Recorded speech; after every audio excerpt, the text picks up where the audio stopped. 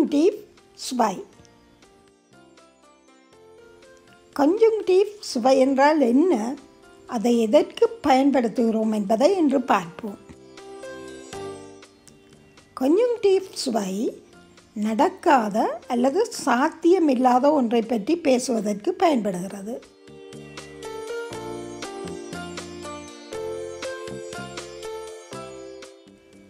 உதாரணமாக, ஒரு விடயம் நடக்க வேண்டுமென்று விரும்புவது அல்லது கனவு காண்பதை குறிப்பதற்கும், அதாவது விஞ்சு அல்லது ட்ராய்மே,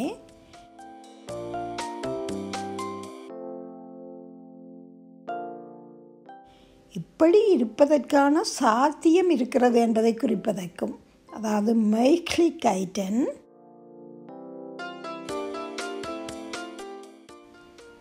எச்சரிப்பதற்கும், அதாவது வாணுங்கன்,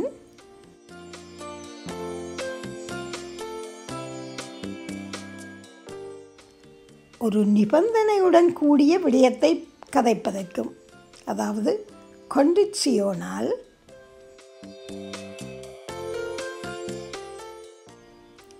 மரியாதையாக கதைப்பதற்கும், அதாவது ஹேஃப்லிக்கைட்டன்.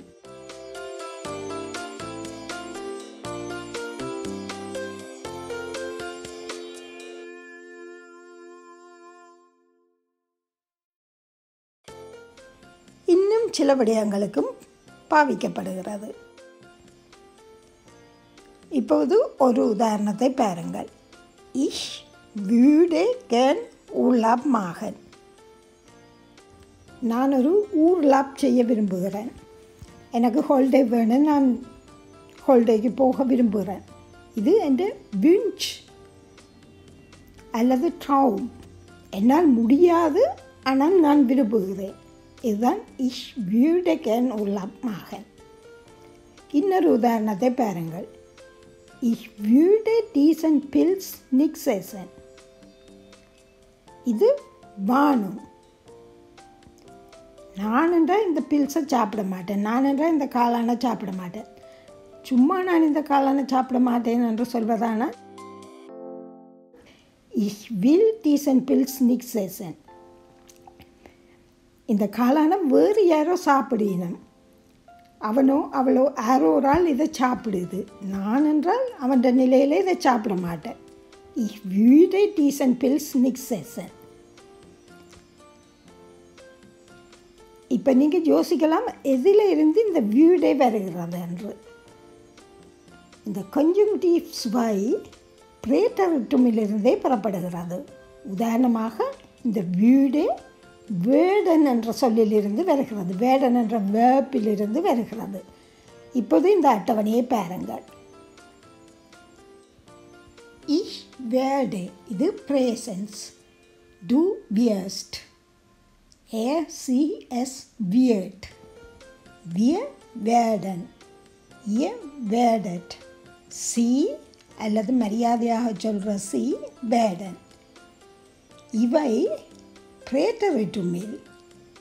Ich werde, ich wurde ஆகிறது. இது நாங்கள் முன்னரே படித்திருக்கிறோம். Du wurdest, es wurde, wir wurden, ihr wurdet, sie அல்லது மரியாதையாக சொல்கிற sie wurden. இது பிரேட்டரிட்டும். இந்த பிரேட்டரிட்டுமிலிருந்து தான் Konjunktiv II பில்டன் செய்யப்படுகிறது. இப்போ பார்த்தீங்கன்னா, Ich würde gern Urlaub machen. இந்த würde பிரேட்டரிட்டும் பாருங்கள். wu, இந்த umlaut ஆக மாறுறது. wurd. இந்த Konjunktiv IIல் நீங்கள் கவனிக்க வேண்டியது இதுதான். இந்த பிரேட்டரிட்டுமிலிருந்து அநேகமான எல்லா வேர்ப்ஸும் உம்லவுட்டோட மாறும். வூடே வீடே ஆகும். அதே நேரம் அந்த முடிவில் ஒரு ஏ சேர்ந்து கொள்ளும். முடிவில் என்று சொல்லல, அது இப்போ வூடே வீடே ஆகுது, வூடெஸ்ட் வீடெஸ்ட் ஆகிறது. இந்த எல்லாத்துலேயும் ஒரு ஏ வருது, அதே ஃபார்மில் இருக்கும். டூ வூடஸ்ட், இது டூ வீடஸ்ட். ஆனால் இந்த வூடையில் வேடனில் ஒரு பிரச்சனை என்னென்றால் நீங்கள் அதை கவனிக்கிறது கொஞ்சம் கஷ்டமாக இருக்கும். ஏனென்றால் வேட நிலையும் ஒரு ஏ இருக்கிறது, முதலே ஏ இருக்கிறது. அதால் இங்கே உங்களுக்கு கொஞ்சம் வகையில் வித்தியாசம் தெரியாது. நார்மலாக அந்த ஏ வரும் எல்லாத்துக்கும் முடிவில். ஆனால் எல்லாத்துலேயும் விதிவிலக்குகளும் இருக்கின்றன. அதுபோல் இதிலேயும் இருக்கிறது. இந்த உம்லவுட் இல்லாத ஒரு சில வேர்ப்ஸும் இருக்கின்றன. அதை நாங்கள் பிறகு பார்ப்போம். இப்போ இதில் நீங்கள் முக்கியமாக கவனிக்க வேண்டிய இதுதான், ப்ரேட்டரிட்டமும் கொஞ்சுங்டிவ் ஸ்வையும் கிட்டத்தட்ட ஒரே ஃபார்மேட்டில் தான் இருக்கும். ஆனால் அந்த உம்லவுட் ஆகியிருக்கிறது. வீடே ஆகியிருக்கிறது. வீடஸ்ட் ஆகியிருக்கிறது.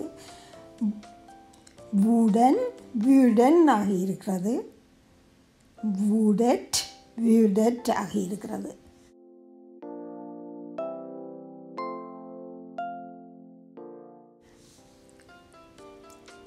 அதுபோக பொதுவாக ஒவ்வொரு டச்ச வேர்பையும் வீடையுடன் வாக்கியத்தின் இறுதியில் இன்ஃபினிட்டிவ் சேர்த்து கொஞ்சுங்டிவ் ஸ்வை வசனம் அமைக்கலாம்.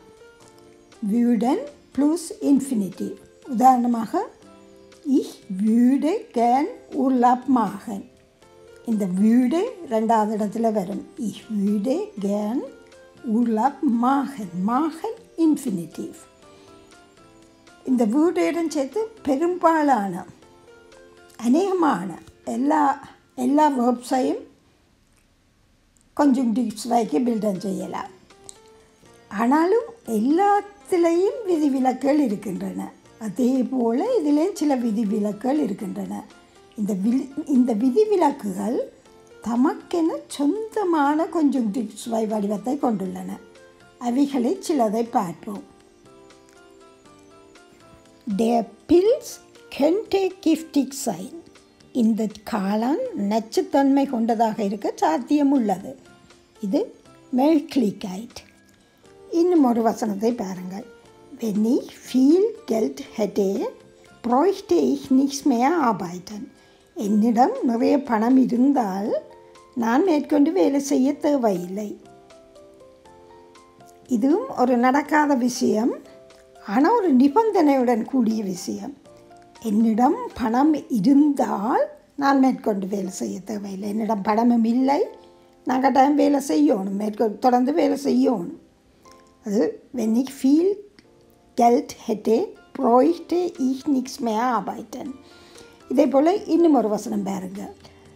Wenn ich reich wäre, bräuchte ich nichts mehr arbeiten. நான் பணக்காரனாக இருந்தால் நான் இனி வேலை செய்ய தேவையில்லை. இதுவும் அதான், நான் பணக்காரனாக இருந்தால், நான் பணக்காரனும் இல்லை, நான் கட்டாயம் வேலை செய்யணும் தொடர்ந்து. இதில் நான் குறிப்பிட வாரது என்னென்றால், இந்த könnte, hätte, bräuchte, wäre இவைகளுக்கெல்லாம் சொந்தமான கொஞ்சுங்டிவ் ஸ்வை வடிவம் இருக்கிறது. இவைகளை பற்றி இன்னும் விரிவாகவும் விளக்கமாகவும் அடுத்தடுத்த பாடங்களில் பார்ப்போம்.